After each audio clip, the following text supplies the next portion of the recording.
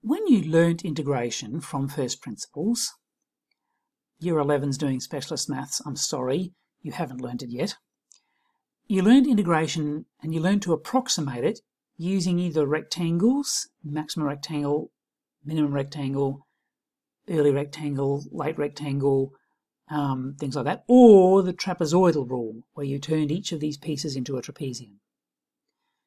There is actually a better way, a more accurate method, and this is actually the method your graphics calculator uses to work out integration. So what we do is we take our curve and we approximate it by a series of parabolas. We approximate each section, 3 points, with a parabola. Now, because each of those sections is actually 3 points, I need to break it up into an even number of pieces. So it's always 6, 8, 10.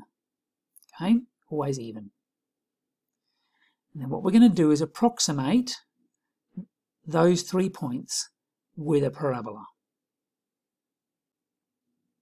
Now, if I have a parabola to go between them, then I can easily work out this area, and it turns out to be this rule. Now, like the textbook here, I'm not going to try to prove this for you. I'm going to leave the proof of this for you. Okay? We're just going to assume that this is true.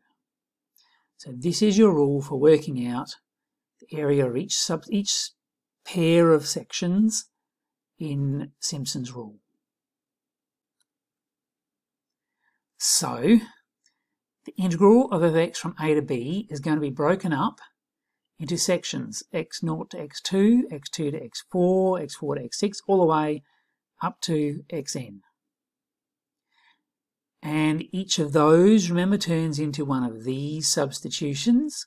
A third, w on 3 times, w is the width of the section, a third of the width times 1 plus 4 plus 1, plus the next, and so on. But notice each time there's 2 f of x2's. There's 2 f of x4's, and so on. So you end up with 1, 4, 2, 4, 2, 4, 2, 4, plus 1 on the end. And it will always work out neatly with a 4 and then a 1, because again, we're always using an even number of points to break it up into. Sorry, it's actually an odd number of points, an even number of sections. We can write that again, if we want to, a little bit neater like this. This is Simpson's rule. This is what your calculator is doing. So it says it's approximately w on 3, because that was in front of every term, times f of xi times mi, where this number is 1 for the first or last term, 2 for the even terms in between, and 4 for the odd numbered terms in between. That seems a bit complicated, doesn't it? In practice, if you have to work it out by hand, we'll be giving you a relatively small number of sections. And you will be doing this approximately using technology. Let's see if we can make this clearer with an example.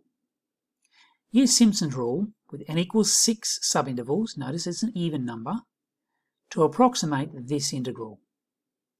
And they said 3 decimal places, please. So we'll work intermediate to 4. So my function is 1 over x. The width of each section is the whole width of the section I want to look at, 2.2 minus 1, divided into 6 subintervals. So that's my width. Now the textbook suggests using a table, and I agree. It's a very neat way to do it. So you build a table and you go. We're going from 1 up to 2.2 in steps of w, which is 0.2. So f of x at each of those points, m becomes that fancy rule. Do you have to work each of these out by hand?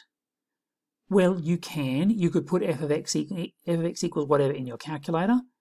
In this case, it's a pretty simple function, right? 1 over x. You could, if you wanted, put this into a table in your graphics calculator and then give it a formula for working this out. In fact, if you're really clever, you can even make a formula for working out the sum we have to do next. I'll leave that to you. So, here's my values, here's my f of x's, and I'm adding them up like this. Width on 3. Now the first one is 1 times 1. The next one is 0.83333 times 4. The next one is this times this times this.